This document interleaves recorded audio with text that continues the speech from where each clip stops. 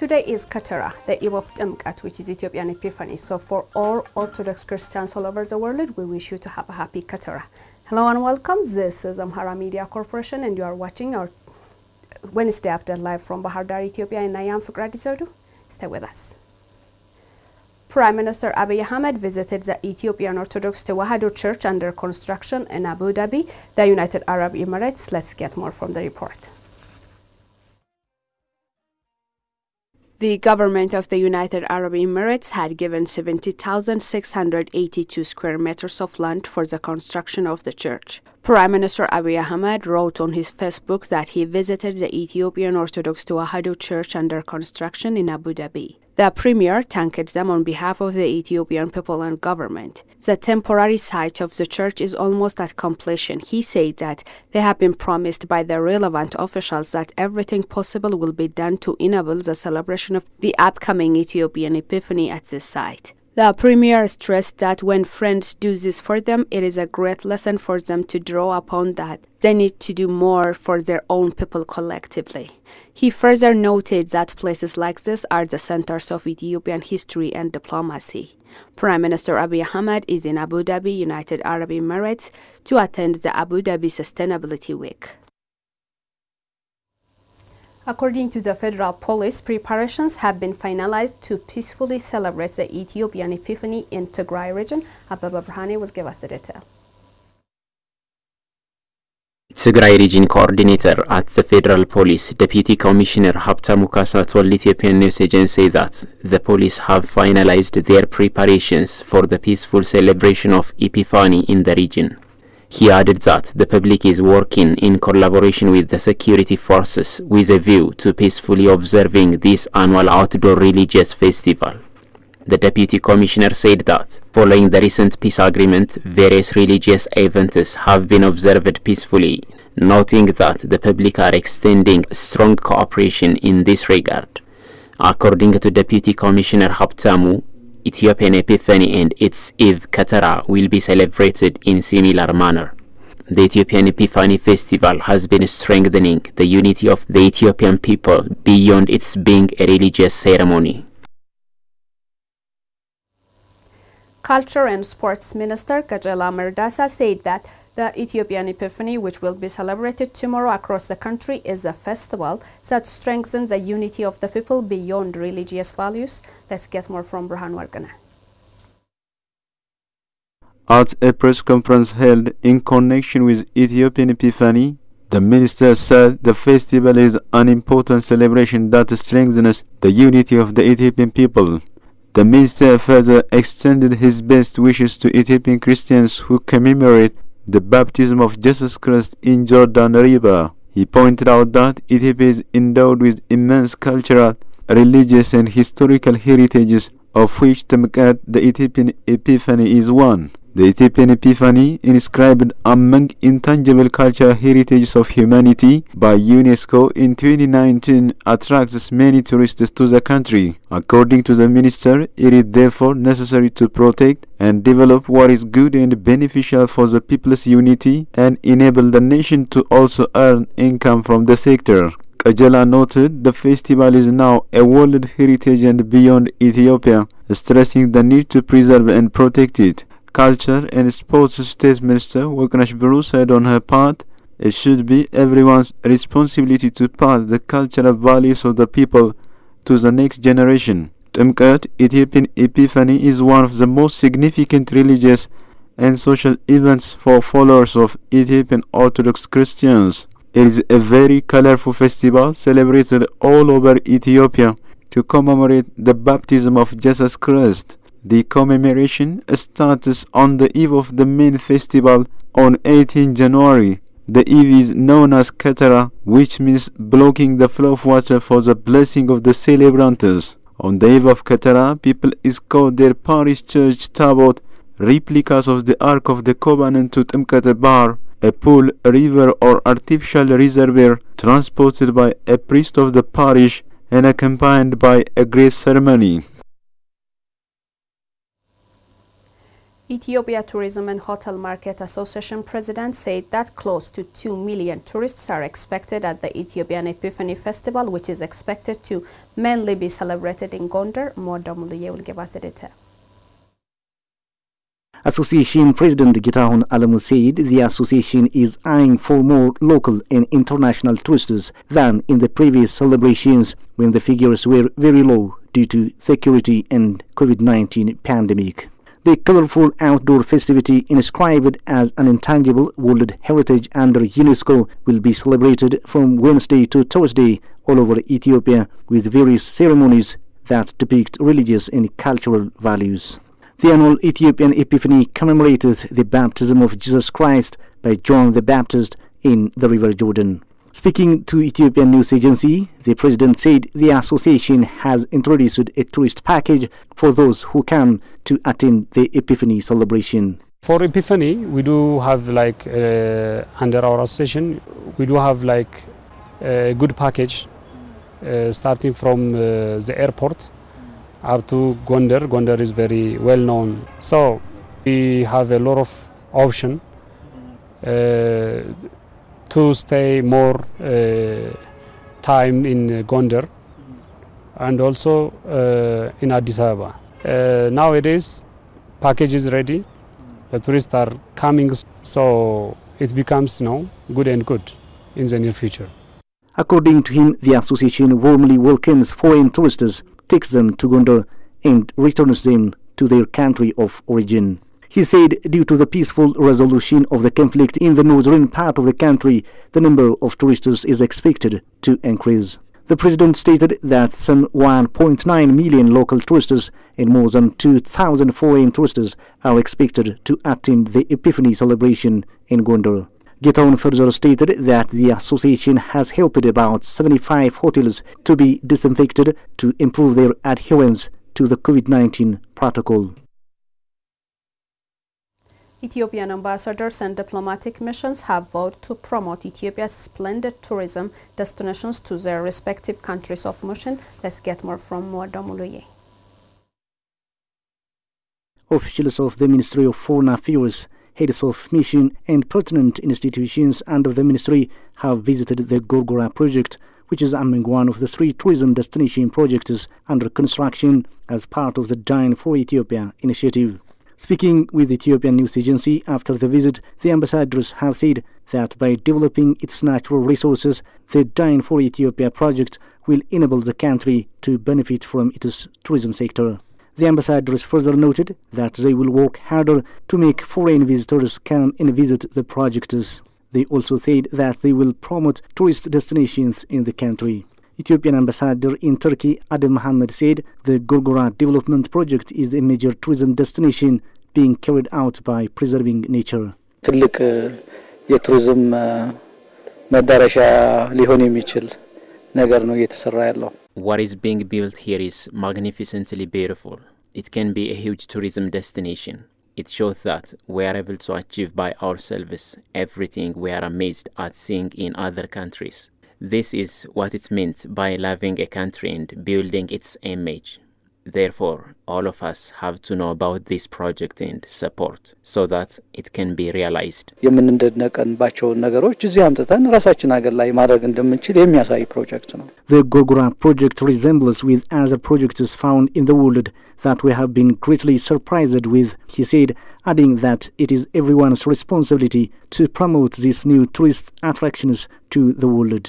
Ethiopian ambassador to Canada Fitsum Arega on his part said Dine for Ethiopia projects will contribute to bringing out the natural reach of the country and help in image building. He said that these projects should be promoted as their contribution to generate income is huge. I wonder what a tourism site it will become.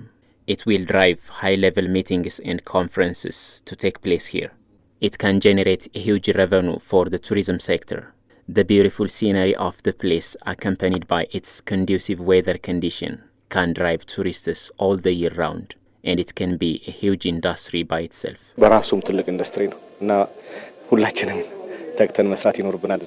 Ethiopian ambassador in Zimbabwe, Rashid Mohammed, on his part said, Dying for Ethiopia projects can largely play a crucial role in displaying Ethiopia's natural resources that have been out of sight from the world, with a view to promoting the country's tourism and strengthen economic benefits. እነዚህ ጎርጎራ አካባቢ ያለው የውሃ አካል ድሮም ነበር አዲስ የተፈጠረ ነገር አይደለም ግን ከእይታ ችግር Gorgora is a massive natural endowment that we were blind to it, but now we have opened our eyes. This enormous natural resource can benefit not only Ethiopia but also others. When we go back to the countries we are assigned, we will promote that Ethiopia is conducive for tourism. It is a moment by which we understand our people deserve much more than this. Overall, I am very much impressed. ኢትዮጵያ ለቱሪዝም በጣም ምቹ የሆነች መሆኗን ህዝባችንም ከዚህ በላይ የሚገባ መሆኑን በደንብ የተገነዘብንበት ፕሮጀክት ነውና በጣም ነው የተደነኩት። Ethiopian ambassador to Pakistan Jamal Bakr indicated that since the major work of missionaries is economic diplomacy, the diplomats are expected to help the country generate income by promoting its development achievements. ትልቁ ነገር አንደኛው የኛ ኢኮኖሚክ ዲፕሎማሲ ነው ዋናኛው ቁልፉ ስራ ማለት ነው The major role of we the ambassadors is economic diplomacy. Among the economic diplomacy, tourism is one. It is one which is shining among the indigenous reform. Our key role onwards will be promoting our tourist destinations, and we have to ensure the development of our country. አገራችን የተያዘችውን የለውጥ ጉዞ ማሳካት ቁልፉ ስራችን ይሆናል ብዬ አስባለሁ Foreign Affairs State Minister Ambassador Burtukan Ayano on her part pointed out that in the future Dying for Ethiopia projects are expected to become major tourist destinations in Ethiopia. እንደዚህ አይነት የቱሪስት መስህብ ቦታ የሆነ ለአካባቢው ማህበረሰብም የሥራ ዕድል የሚፈጥር Such a tourist destination has a great opportunity to the locality in creating jobs, and the ambassadors will promote these to tourists when they go back to their assigned country. Moreover, they will raise support for the realization of the project. ፕሮጀክቱ እስከሚጠናቀቅ ድረስ የሚፈለግ ድጋፍም ካለ በተመሳሳይ ሁኔታ ድጋፍ ያሰባስባሉ ማለት ነው She also stated that the projects are symbolic development works that Ethiopians can commence and complete development projects on time. According to the manager of Gorgora project, the glorious Gorgora project is close to completion, at the final phase of the construction is well underway. Brahan Warkana will give us the detail. Gorgora, along with Wenchi and Koisha projects, is part of the national projects initiated by Prime Minister Abiy Ahmed in 2020 to preserve natural resources and unleash tourism potentials in the country. As part of Dying for Nation initiative, Gorgora project aims to have an immense contribution to boost and expand the tourism site of northern Ethiopia. High-level officials from the Ministry of Foreign Affairs and ambassadors representing Ethiopia in various countries, among others, have visited the progress of the Gorgora project. Praising the progress of the project with quality and speed, they said the project is a heritage that can drive Ethiopia's tourism growth forward. Manager of Gorgora project, Fasasa said, the construction of the project is well underway with maintaining quality and speed. According to the manager, the construction of amphitheater that has been built on Lake Tana as well as the port and other service provider facilities have been completed. Noting the completion of road construction, which is part of the project, he said other construction activities also reached to the final stage. According to the manager, activities are well underway to complete the final phase of the construction within 3 months with full dedication. He affirmed that once the construction of the project gets completed, Gorgora will be one of the glorious sites of Ethiopia with its gorgeous scenery.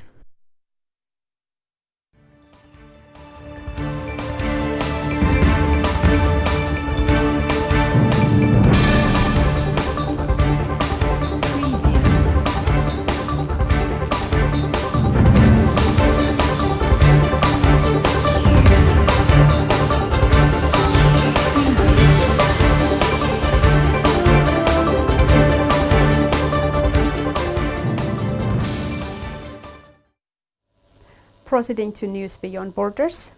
BBC is seeking a rising star of African journalism for the BBC News Kwamla Dumer Award.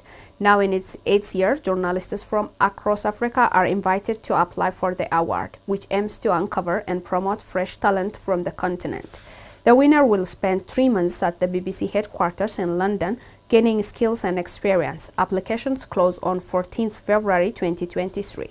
The award was established to honor Kwamla Dumer, an exceptional Ghanaian broadcaster and presenter for BBC World News, who died suddenly, aged 41, in 2014. Dumer's widow, Kwansema Dumer, said she was proud of her husband's impact at the BBC and also said her family were thankful to the BBC for remembering him. Through the prize, the BBC is encouraging journalists across Africa to apply for the prize, which seeks to promote and celebrate outstanding journalistic talent living and working on the continent.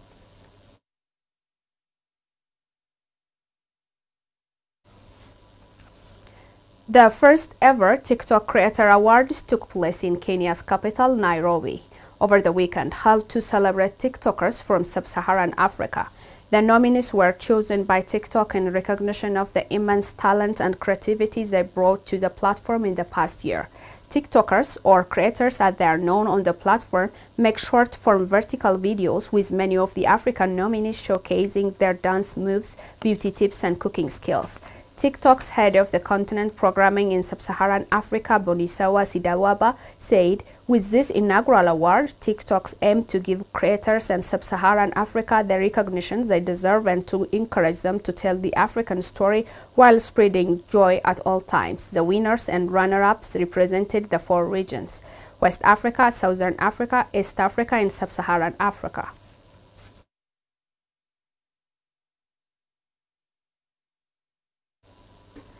Somalia's government forces have taken the port town of Haradre and nearby Galkat town in central Somalia in one of their most significant victories since launching an offensive last year. Let's get more from the report. According to top officials, Somalia's armed forces have captured a strategic coastal town that the Al-Shabaab terror group had held for more than a decade. Defense Minister Abdulkadir Mohamed Noor said in a broadcast on a state-owned television that government forces on Monday took the port town of Haradre as well as the nearby town of Galkad in central Somalia's Galmudug region. Defense Minister Noor said Haradre and Galkad districts have been taken from the hands of the Al-Shabaab terrorists. The minister added that this means Al-Shabaab is overpowered and gone and the remaining towns will also be liberated soon. Haradre was a major base for pirates hijacking merchant ships until 2011. It was later taken over by Al-Shabaab, which first rose up against the government in 2007 before pledging allegiance to Al-Qaeda. A senior Puntland Force officer, Maulid Muhad, told Reuters news agency that also on Monday, government forces acting jointly with militias and regional forces from Galmudug and forces from the neighboring region of Puntland captures El Dahire, another town in Galmudug. Deputy Telecommunications Minister Hussein Ahmed, one of several senior officials embedded with the troops that advanced on Haradire, told Agence France Presse that the port had been a key supply route for Al-Shabaab for both people and goods. Al-Shabaab spokespersons could not immediately be reached for a comment. This is all we got for today. This is Amhara Media Corporation Habar channel and you're watching our daily update live from Bahar Dar, Ethiopia. Goodbye and have a nice Katara.